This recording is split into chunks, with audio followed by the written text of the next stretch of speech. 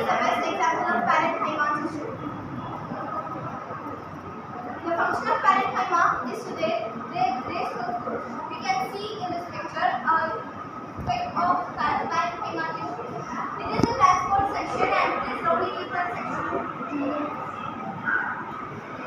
Do you know with tissue the flexibility of a plant is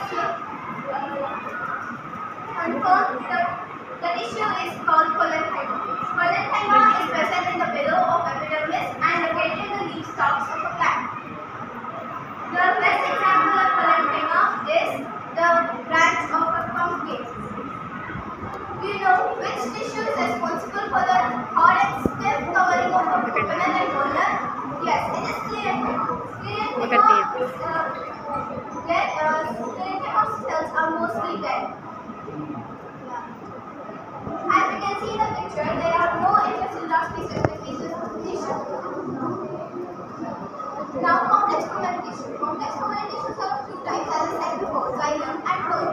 The function of xylem is transportation of waters and minerals vertically. It is the picture. Xylem consists of graphites, vessels, xylem parenchyma, and xylem fibers. It is a picture of xylem. Phloem. Function of phloem is transportation of food from the leaves to the other parts of the body. As we can see a picture of a phloem.